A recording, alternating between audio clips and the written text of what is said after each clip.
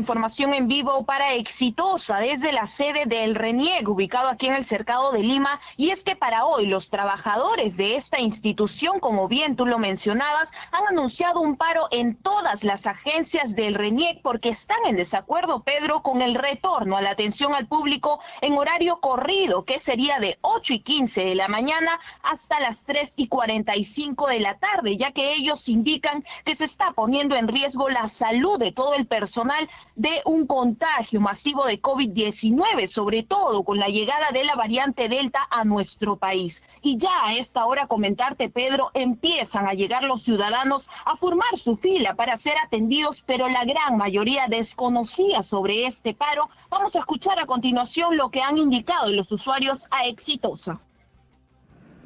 ¿Qué trámite va a hacer? DNI de menores. ¿Desde cuándo tiene pagado? Desde el 2020.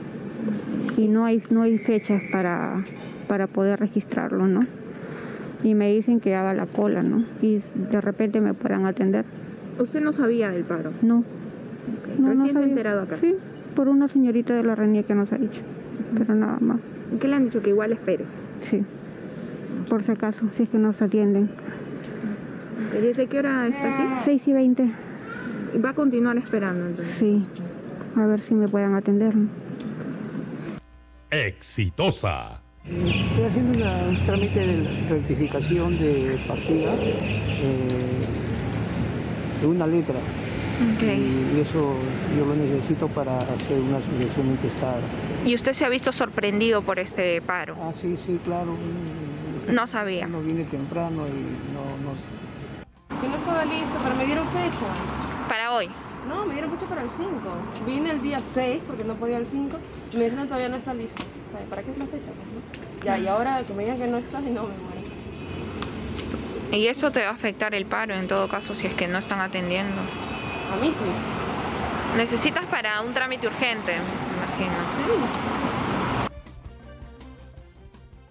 Bien, entonces, Pedro, este paro está afectando sin duda a los ciudadanos que requieren pues completar sus trámites, y ya el Reniec ha emitido un comunicado pidiendo las disculpas del caso y han pedido a los usuarios realizar sus trámites a través de la agencia digital, y que la ampliación de este horario se debe a que ellos quieren mejorar la atención al público y que se cumplirán con las medidas de bioseguridad necesarias. Sin embargo, los trabajadores siguen en desacuerdo. Además, comentarte, Pedro, que hemos consultado al personal de seguridad en 2 locales del Reniec sobre este paro, ya que la gente sigue haciendo su fila, como te comentaba, con la esperanza de que puedan ser atendidos, pero ellos han referido que no saben nada del tema. Entonces aquí los ciudadanos continúan esperando a la deriva, sin información, a la espera de que pues al final sean atendidos. Nosotros vamos a continuar recorriendo, Pedro, diferentes agencias del Reniec para saber si finalmente se va a acatar totalmente este paro o será de forma parcial para no afectar así a los ciudadanos. Vamos a retomar con mayor información en los próximos minutos. Desde el Cercado de Lima informó Jessica Lara para Exitosa en Lima en los 95.5 de la FM.